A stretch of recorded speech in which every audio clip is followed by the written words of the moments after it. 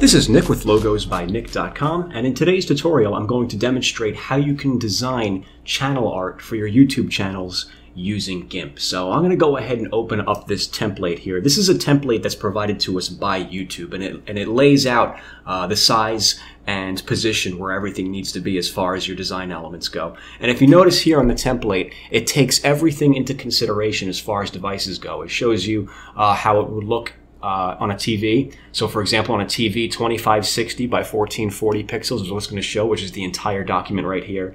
On a desktop, it shows this entire strip here in the middle. On a tablet, it shows this outer area right here. And what you need to pay attention to more than anything else is in the center right here, because this is for mobile devices. Therefore, anything you put inside of here is going to be visible across all devices.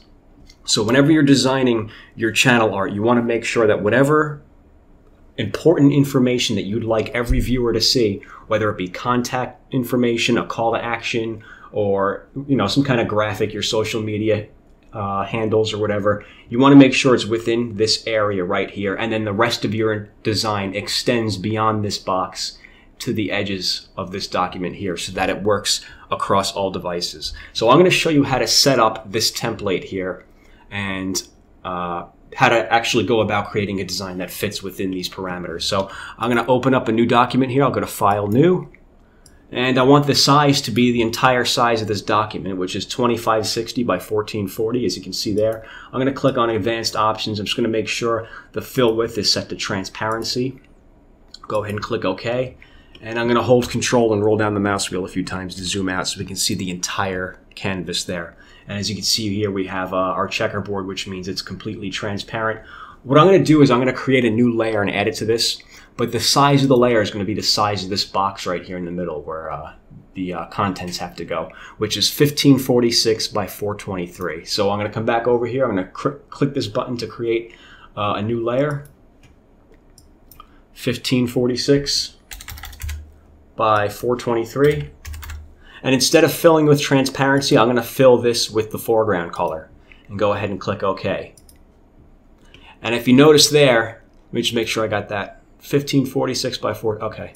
I just wanted to double check that. If you notice here, we have our layer. It's filled in with this color. What I want to do now is grab the alignment tool, and I want to set the relative to. I want to set that to the image, and then click on that layer to activate it. And then I'm going to center this up on the center. I'm going to center it on the horizontal and vertical axis like that. And then what I'm going to do is I'm going to right click this layer and go to Alpha to Selection. And then I'm going to delete that layer. And what I'll do now is I'll go to Image, Guides, New Guides from Selection. And what that's going to do is it's going to put these blue guidelines at the points where this important information is contained. And one thing I forgot to mention about this area right here is that this is also going to be viewed on smartphones.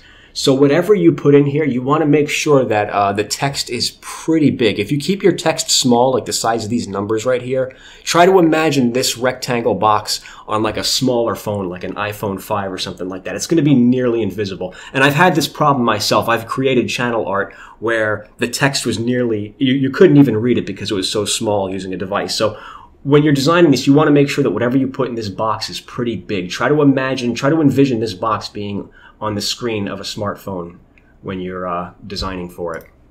So what I'll do now is I'll go to Select None to get rid of that selection. And I'm just going to drop in my background image here. This is a background image that I downloaded. I'll put a link to this in the description if you'd like to use it as well. I'm just going to click and drag it into GIMP, and it's going to paste it as a new layer. Let me zoom out a little bit. And if you notice here, this yellow dotted box, that's the entire image. So I'm going to have to scale that down a little bit. I'm going to use the Unified Transform tool for this. So I'm going to click on that. I like to use the keyboard shortcut, which is Shift-T. And I'm going to hold Control and Shift and grab this outer box right here and just click and drag to scale that down and fit that so it's just a little bit bigger than the boundaries of the canvas there. We don't want it to be smaller, because if it's smaller, then there's going to be a little bit of transparency sticking out of the edges of the final design, which we don't want. So just like that is good. I'm going to hit Transform to apply that. And if you notice here, we have our background design, and within this blue box right here is where we want to put our contact information. So I'm just going to add a little bit of I'm going to add a little more of a design element to this. I'm going to create a new layer. This one I'm going to fill with white. Click OK. I'll bring the opacity of that down a little bit, and then I'll take the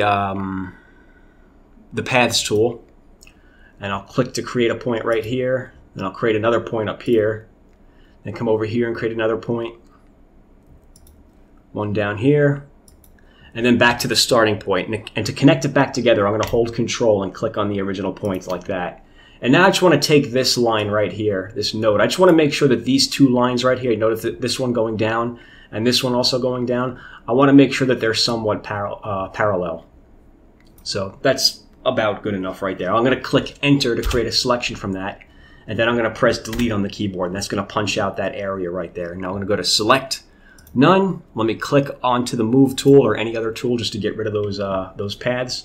And as you can see there, we just added a little bit of a design element on there. That'll help the text that I'm about to add stand out from the design a little bit. So I'm going to grab the text tool, click on the canvas right here to add some text. And if you notice here, I'm using the font that's called Montserrat Ultra. I'm using the size of 115. You could use whatever font, whatever size you'd like. Like I said, I'd recommend a really big font. So let me write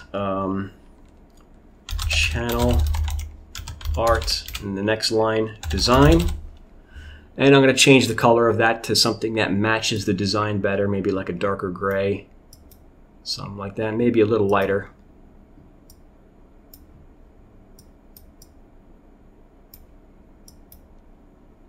Maybe a little lighter than that. And that's pretty good. So I'm going to go to the Move tool now. I'm just going to position this right here within this blue box. Just like that. And let me click on the background layer to get rid of that boundary there. And as you can see, that's a very basic channel art design, but it will work. This channel art will be consistent across all devices. It'll look fine on a TV because you'll get to see all of this area right here. And it'll look fine on a mobile device because you'll get to see this area inside these blue lines right here. And the text here is big enough so that it won't shrink down to the point where it isn't legible on a small device like a smartphone. So that's how you can go about creating channel art for YouTube using GIMP. Like I mentioned, I'm going to take this template here. I'm going to save this as a GIMP template, and I'm going to put a link to it in the description if you'd like to download just a blank template like this with the guidelines on it and everything. I'm going to delete, I'm going to get rid of all of this info here, and I'm going to take this file. I'm going to save it as a YouTube channel art GIMP template. And if you'd like to just download and work from this directly without having to set it up like you saw me do here, go right ahead. So that's how you can do that with GIMP. If you haven't done so already, please consider joining the Logos by Nick mailing list in order to receive email alerts whenever a new tutorial is posted. Your information won't be sold to or shared with anyone else, and you will never receive any kind of spam or promotional offers from me in your inbox. In fact, the only time you'll ever receive an email from me is when new tutorials are posted, and you'll get to watch them on the Logos by Nick website without any third-party ads. You'll also get to watch some exclusive tutorials that I don't upload here to YouTube. So go ahead and check the link in the description if you're interested in that. If you have any questions, let me know, and as always, thanks for watching.